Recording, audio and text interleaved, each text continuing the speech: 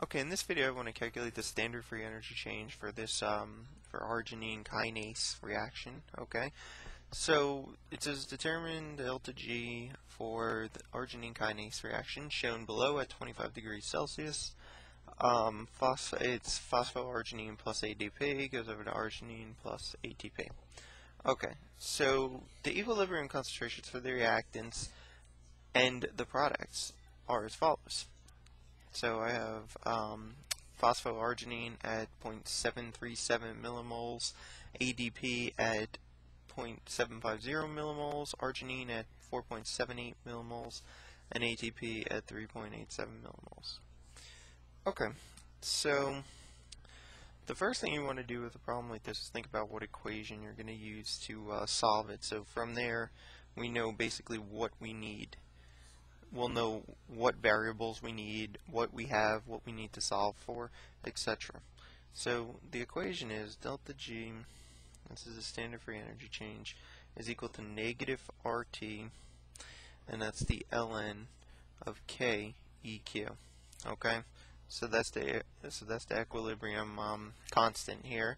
That's the natural logarithm, temperature, and the gas constant. Okay, so we know the gas constant because R is simply equal to, so R is equal to 8.314, okay? So that's the gas constant, and that's joules, and that's over moles times degrees Kelvin, okay? So that's the gas constant, and we also know the temperature. So remember, this has to be in Kelvin, so this is kind of important that you remember that this is in Kelvin. So if you don't remember how to convert Celsius to Kelvin, all you have to do is add 25 to 273. Okay, so we have 273 degrees plus 25, and that gives us 298 degrees Kelvin.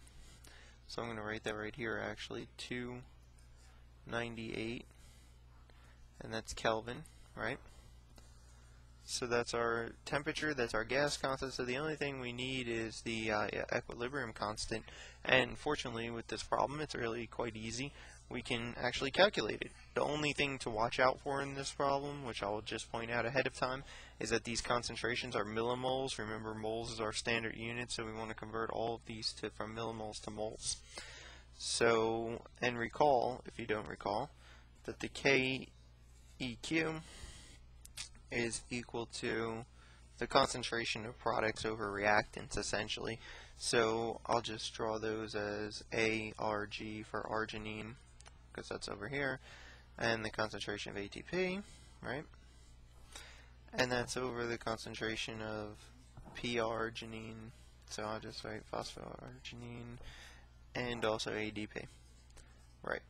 Okay, so that's the equilibrium constant. Like I said, we have all the necessary numbers to make the calculation. So let's just plug it all in. So KEQ is equal to, I'm not going to do the conversions here. I'm sure you can do them. If not, let me know and I'll make a video about doing unit conversions. So that's 4.78 times 10 to the negative third for arginine,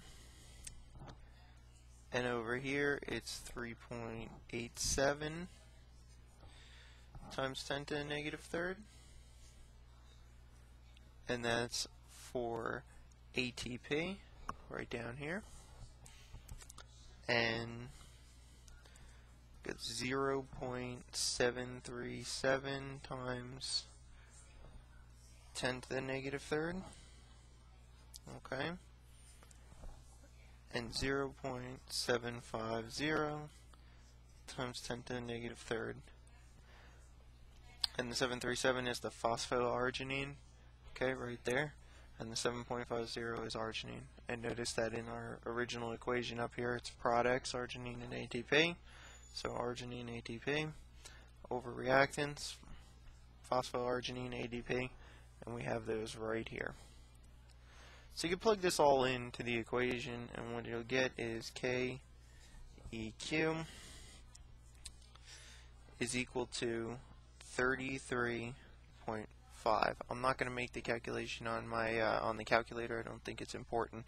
Essentially, just plug these numbers in, make sure you have enough parentheses and everything, and you should be fine to see that this is 33.5.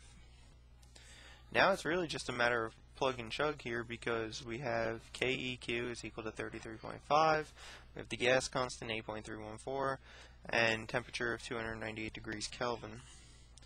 So the last part here is to just simply say that delta G, or the standard free energy change, is equal to negative 8.314. Okay, multiply that by 298, and we have the ln of 33.5, right? Let me get this on here properly so you can actually see what's going on. So this is 8.314, and then remember there's a negative in front of the equation, 298 and ln of 33.5, and what that equals is negative 8,690, and that's joules over mole. And if you want to convert that to kilojoules, you would simply divide by 1,000 here, and you would wind up with negative 8.69, and that's kilojoules per mole. Okay? So that's exactly how you calculate the standard for energy change for a reaction.